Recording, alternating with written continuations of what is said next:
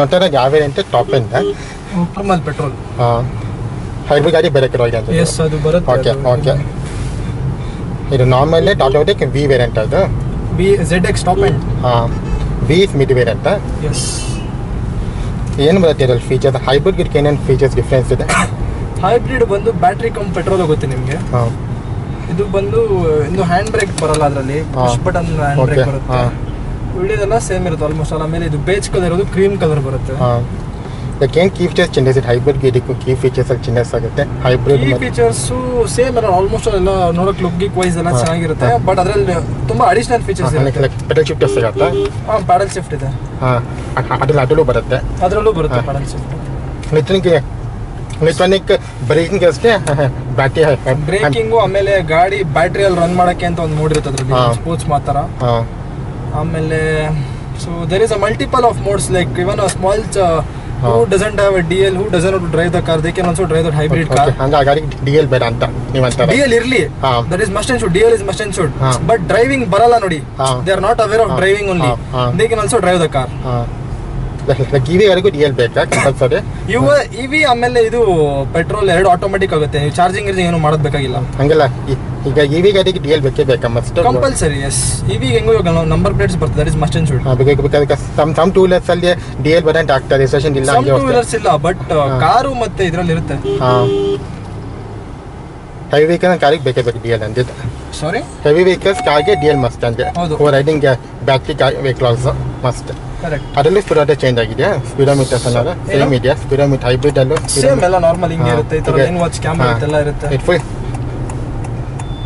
360 degree ಕ್ಯಾಮ್ರಾನ ಬರೀ lane watch ಅಷ್ಟೇ? Only lane watch and reverse camera ಅಷ್ಟೇ, ರೇರ್ ವ್ಯೂ ಕ್ಯಾಮೆರಾ. ಅದು ಅದರಲ್ಲೂ ಹೈಬ್ರಿಡ್ ಅಲ್ಲಿ ಇದೆ, ಸೇಮ್ ಫೀಚರ್. ಸೇಮ್ ಎಲ್ಲ. ಅಂದರೆ ಇದು ಪಾರ್ಕಿಂಗ್ ಮಾಲ್ ನಿಲ್ಸುವಾಗೂ ಅಕ್ಯುರೇಟ್ ಆಗಿ ಬರುತ್ತೆ ಫೀಚರ್, ಲೇನ್ ಫೀಚರ್. ಹೌದು. ಈಗ ಹೈಬ್ರಿಡ್ ಕಂಪ್ಯೂಟರ್ ಯಾವುದು ಮಾಡಲ್? ಬೇರೆ ಕಂಪ್ನಿ ಕಂಪೇರ್ ಮಾಡೋ ಗಾಡಿ ಓನ್ಲಿ ಹೈಬ್ರಿಡ್ ಕಂಪ್ಯೂಟರ್ಸ್ ಅದಿದೆ. ಇನ್ನು ಹಿಂಗೆ ಲಾಂಚ್ ಆಗಿಲ್ಲ ಅದು. ಬಟ್ ಡಿಸ್ಪ್ಲೇ ಬಂದಿಲ್ಲ ಎಲ್ಲೂ ಬೆಂಗಳೂರಲ್ಲೂ ಡಿಸ್ಪ್ಲೇಗೆ. ನಾನು ವಿಚಾರಿಸಿದ್ದೆ ನಾನು ಕೇಪಂಗೆ ಹೋಗಿದ್ದಾರೆ ವಿಜಯ್ ಔಟಾಗ. ಅದು ಇನ್ನೂ ಗಾಡಿ ಬಂದಿಲ್ಲ ಅಂತಂದ್ರೆ ನನಗೆ. ನಾನು ಇನ್ನೂ 90 ಟೈಟಲ್ ನೋಡಿಲ್ಲ, ಲಾಸ್ಟ್ ವೀಕ್ ಬಂದಿದ್ದಿಲ್ಲ.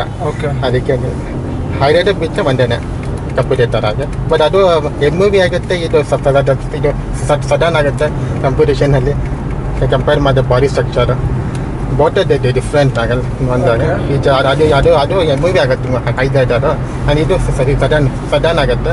ಹಾಗೆ ಬೋಟ್ ಡಿಫ್ರೆಂಟ್ ಸೆಗ್ಮೆಂಟ್ ಆಗುತ್ತೆ. ಅಂದರೆ ಬೋಟ್ ಸೇಮ್ ಅಂತ ನಮಗೆ ಅಂತಾರ ನೀವು. ಸೊ ಅಂದರೆ ಎಂಜಿನ್ ಪವರ್ ಎಲ್ಲ ಸೇಮ್ ಇರುತ್ತೆ ಹೈಬ್ರಿಡ್. ಇದು ಮತ್ತೆ ಹೈಬ್ರಿಡ್ ಇಂಜಿನ್ ಸೇಮ್ ಏನಂದ್ರೆ ಅದು ನಿಮಗೆ ಬ್ಯಾಟ್ರಿಯಲ್ಲಿ ರನ್ ಆಗುತ್ತೆ. ಸೊ ಬೂಟ್ ಸ್ಪೇಸ್ ಸ್ವಲ್ಪ ಡಿಕ್ರೀಸ್ ಮಾಡಿದ್ದಾರೆ. ಇನ್ನೊಂದು ಅದರಲ್ಲಿ ಡಬಲ್ ಇಂಜಿನ್ ಟೈಪ್ ಇರುತ್ತೆ ಅಷ್ಟೇ.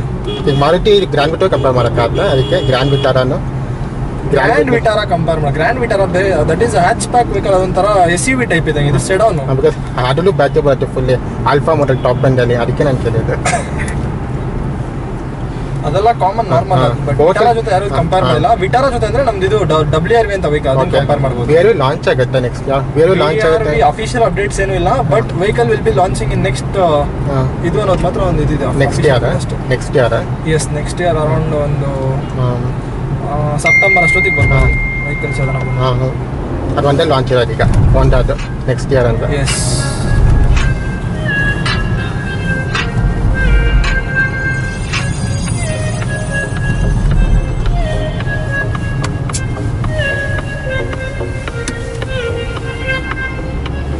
ಸರ್ ಹೇಳಿ. ಡ್ರೈವ್ಗಾ ನಾನು ಕಸ್ಟಮರ್ಸ್ದು ಒಂದು ಡ್ರೈವ್ಗೆ ಬಂದಿದ್ದೀನಿ ಸರ್. ಬಂದಿರಿ ಹೊಸ ರೋಡ್ ಹತ್ರ ಇದ್ದೀನಿ. ಸರಿ ಸರ್, ಓಕೆ. ಅದಕ್ಕೂ ಈಗ ಟಾಪ್ ಸ್ಪೀಡ್ ಡಿಫ್ರೆನ್ಸ್ ಇದೆಯಾ? ಹೈಬ್ರಿಡ್ಗೂ ನಾರ್ಮಲ್ ಹೋಂಡಾ ಸಿಟಿಗೂ ಟಾಪ್ ಸ್ಪೀಡ್ ಡಿಫ್ರೆನ್ಸ್ ಇದೆ? ಟಾರ್ಕು ಸ್ವಲ್ಪ ಡಿಫ್ರೆನ್ಸ್ ಇರುತ್ತೆ ಸರ್. ಟಾಪ್ ಸ್ಪೀಡ್ ಅದು ಟಾಪ್ ಸ್ಪೀಡ್ ಸೇಮ್ ಸರ್, ಎಲ್ಲ ಸೇಮ್ ಇರುತ್ತೆ, ಅಂದರೆ ಏನು ಡಿಫ್ರೆನ್ಸ್ ಇಲ್ಲ. ಇದು 160 ಹೋಗುತ್ತೆ ಟಾಪ್ ಸ್ಪೀಡ್. ಇದು ಟಾಪ್ ಸ್ಪೀಡ್ 220. ಬಟ್ ಅಷ್ಟು ಹೋಗಕ್ಕಾಗಲ್ಲ ಬನ್ನಿ, ಇದು ಅಷ್ಟು ಹೋಗಕ್ಕಾಗಲ್ಲ. ಡೇಂಜರಸ್ ಅದು ಡೇಂಜರಸ್. ಬಟ್ ಹೇಳಿದ್ದು ಅರೌಂಡ್ 140 ಹೋಗಕ್ಕೆ ಮ್ಯಾಕ್ಸಿಮಮ್. 140 ಮ್ಯಾಕ್ಸ್ ಟು ಮ್ಯಾಕ್ಸ್ ಅಂದ್ರೆ ಒಂದು 140-160 ಟಚ್ ಕೊಡ್ಬೋದು ಈ ಗಾಡಿಯಲ್ಲಿ. ಅದು complete highway ಹೊಡಿಬೋದು. Like nice road ಇರಬೇಕು, ಇಲ್ಲಾಂದ್ರೆ ಲಾಂಗ್ ಎಂಟಿ ರೋಡ್ ಇರಬೇಕು. ಎಸ್, ಚೆನ್ನೈ ಹೈವೇಲಿ ಬರೋಕೆ. ಹೌದು, ಕರೆಕ್ಟ್. ಆ ಥರ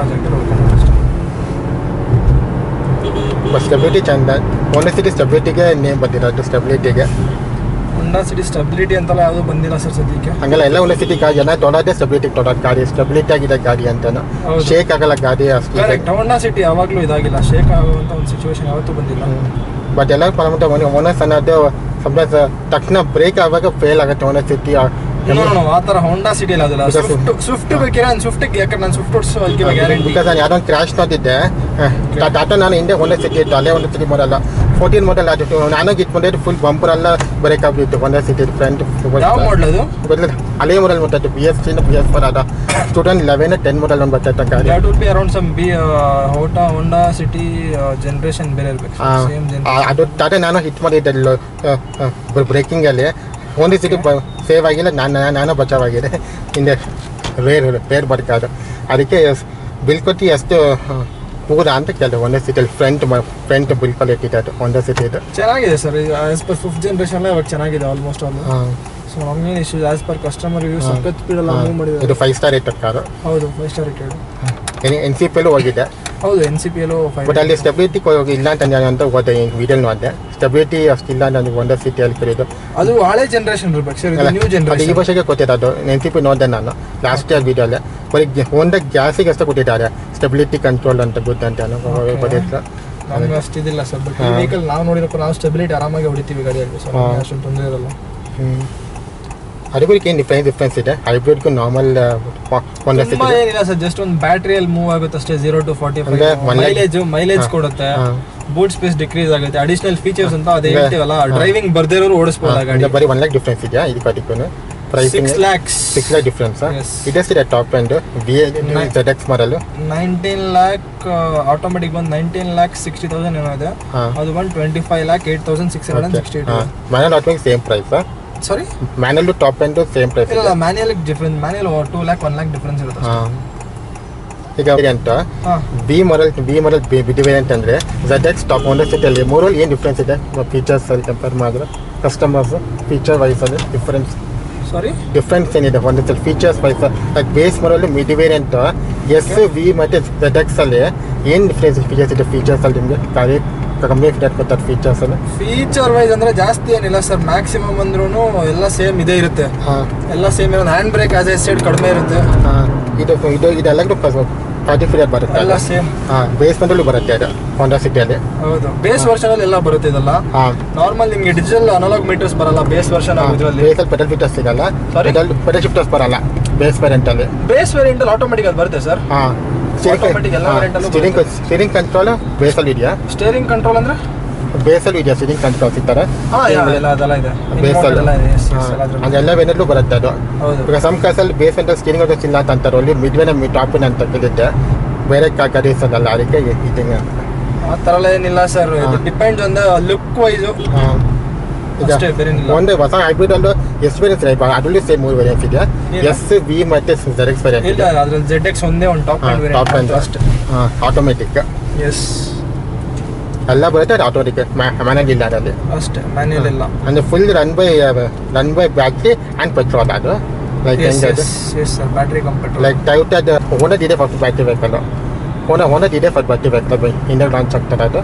ಹೋಂಡಾ ಸದ್ಯಕ್ಕೆ ಯಾವ್ದು official, but vehicle is launching ಅಷ್ಟೇ ಗೊತ್ತು, ಯಾವ ವೆಹಿಕಲ್ ಅಫಿಷಿಯಲ್. ಬಟ್ ಹೋಂಡಾಗೆ ಇದೆ ಫಸ್ಟ್ ವೆಹಿಕಲ್. ಹೌದೌದು, ಹೋಂಡಾ ಸಿಟಿಯಲ್ಲಿ ಹೈಬ್ರಿಡ್ ಬಿಟ್ಟಿದ್ದು ಇಂಡಿಯನ್ ಮಾರ್ಕೆಟಿಗೆ. Hybrid sir last top end vehicle, ಬೇರೆ ಅದು ಇಲ್ಲ ಮಾಡಲ್ಲ, ಅದೇ ಫಸ್ಟ್ ವೆಹಿಕಲ್ ನಮ್ಮ ಇಂಡಿಯಾಗೆ. ಸಾರಿ, ನಮ್ಮ ಇಂಡಿಯಾಗೆ ಅದೇ ಫಸ್ಟ್ ವೆಹಿಕಲ್. ಎಸ್, ಫಾರಿನಲ್ಲಿ ಸುಮಾರು ಬಿಟ್ಟಿರ್ಬೇಕು, ಫಾರಿನಲ್ಲಿ ಇದೇ ಫಸ್ಟ್ ನಮ್ಮ ಇಂಡಿಯಾಗೆ. ಓಕೆ, ಸ್ಪೀಡ್ ಇಂಟರ್ಸೆಪ್ಟರ್ ಅದಕ್ಕೆ ಸರ್ 61ಗೆ ಲಾಸ್ಟ್ ಹಂಗೆ ಗೊತ್ತು. ಸ್ವಲ್ಪ ಸಿಗ್ತದೆ, ಸ್ವಲ್ಪ ಎಲ್ಲ ಇರಲ್ಲ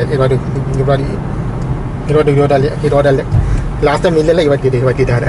ಹೌದು, ಇದರಲ್ಲಿ ಕ್ರೂಸ್ ಕಂಟ್ರೋಲ್ ಅಡಿಷನಲ್ ಬರುತ್ತೆ. ಆಕ್ಸಿಲೇಟರ್ ಪ್ರೆಸ್ ಮಾಡ್ತಾ ಇಲ್ಲ, ಓಡ್ತಾ ಇದೆ ಅಷ್ಟೇ. ಬ್ರೇಕ್ ಇದ್ರೆ ಆಫ್ ಆಗುತ್ತೆ. ಎಸ್, ಇಟ್ಸ್ ಕಾಮನ್ ಫೀಚರ್ ಅದು. ಇಲ್ಲಿ ಕ್ರೂಸ್ ಬರುತ್ತೆ. ಸಾರಿ, ಕ್ರೂಸ್ ಕಂಟ್ರೋಲ್ ಇಲ್ಲಿದೆ ಗಾಡಿಗೆ ಹೋಂಡಾ ಸಿಟಿ. ಅದು ಒಂದು ಇದು ಟ್ರಿಪ್ ಮೀಟರ್ ಬರುತ್ತೆ ಅಷ್ಟೇ. Drip cruise data ಕಾಣಿಸ್ತಾರೆ, drip metre ನಮ್ದೆಲ್ಲ. Cruise ಕಂಟ್ರೋಲ್ನ drip metre. Cruise control around ನೀವು ಒಂದು 40-50 ಮೇಲೆ ಸ್ಟಾರ್ಟ್ ಮಾಡ್ಕೊಬೋದು. ಅಂದರೆ 2000 RPMಗೆ ಕ್ರೂಸ್ ಕಂಟ್ರೋಲ್ ಅಪ್ಲೈ ಆಗುತ್ತೆ 40 ಸ್ಪೀಡಲ್ಲಿ. ಹೌದು, 40 ಅಬೌವ್.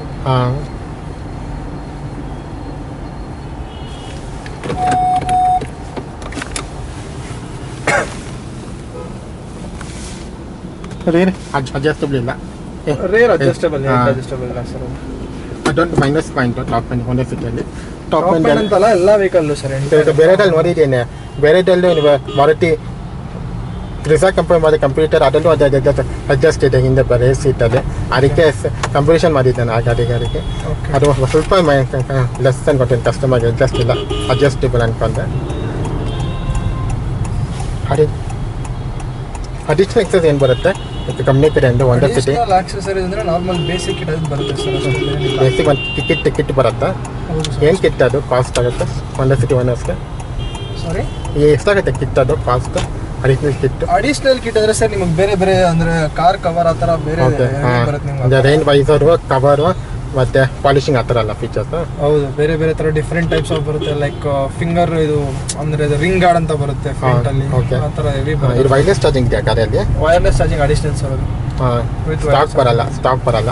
ಇಲ್ಲ ಹೊಸ ಮಾಡೋದು ಇಲ್ಲ, ವೈರ್ಲೆಸ್ ಇಲ್ಲ ಹೊಸ. ಅದಲ್ಲೇ ಒಂದು ಸೇರಿ ಎಷ್ಟು $1 lakh ಗೊತ್ತಿಲ್ಲ ಸರ್, ಅದು ಆಕ್ಸರೀಸ್ ಅವ್ರ ಹತ್ರ ಕೇಳಬೇಕು. ನನಗೆ ಗೊತ್ತಿರಂಗೆ ಅದು ನಿಯರ್ಲಿ ಒಂದು 50,000 to 1 lakh ನಿಯರ್ ಬೈ ಇರ್ಬೋದು. I am not sure about it. ಎಲ್ಲ ಎಂಟರ್ ಆಕ್ಸರೀಸ್.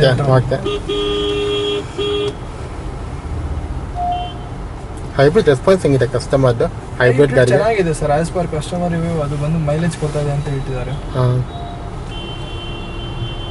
ಆರಾಮಾಗಿ ಒಂದು 250 ಏನಾದ್ರು ಹೋಗುತ್ತಾ ಒಂದು ಬ್ಯಾಟ್ರಿ ಶಾರ್ಟ್ ಇಲ್ಲ? ಬ್ಯಾಟ್ರಿ ಎಷ್ಟು ಹೋಗುತ್ತೆ ಒಂದು ಬ್ಯಾಟ್ರಿ ಚಾರ್ಜಲ್ಲಿ? ಒಂದು 300 ಹೋಗುತ್ತಾ ಅದು?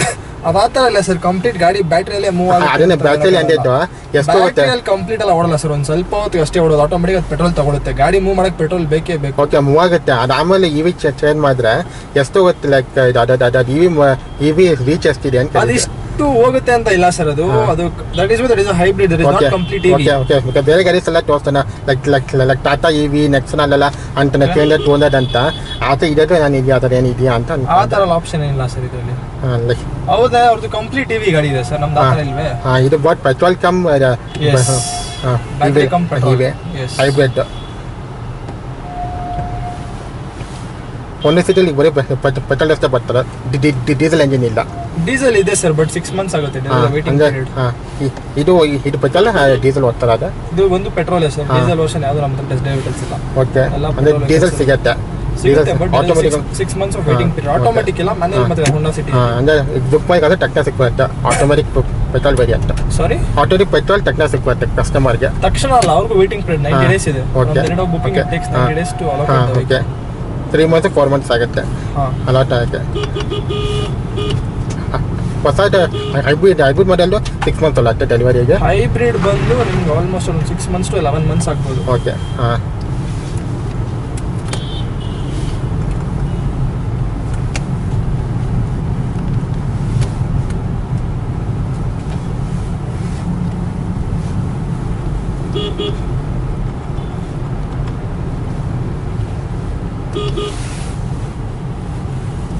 ಲಕ್ಸುರಿಯಸ್ ಫೀಲ್ ಕೊಡುತ್ತೆ. ಬೀಚ್ ಇಂಟೀರಿಯರ್ ಅಲ್ಲ, features dash ಬೋರ್ಡಲ್ಲಿ ವೆನಿಯರ್ come beach interior ಕೊಟ್ಟಿದ್ದಾರೆ. ಅದೆಲ್ಲ ಲಕ್ಸುರಿಯಸ್ ಫೀಲ್ ಕೊಡುತ್ತೆ ಹೋಂಡಾ ಸಿಟಿಗೆ ಕಸ್ಟಮರ್ಗೆ. This is the V variant.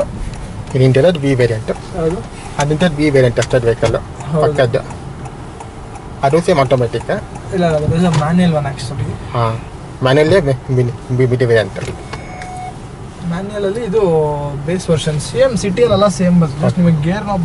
Okay, ಮತ್ತೆ ವೀಲ್ಸ್ ಚೇಂಜ್ ಆಗುತ್ತೆ. ವೀಲ್ಸ್ ಅಲ್ಲಿ ಮಧುಸೂದನ್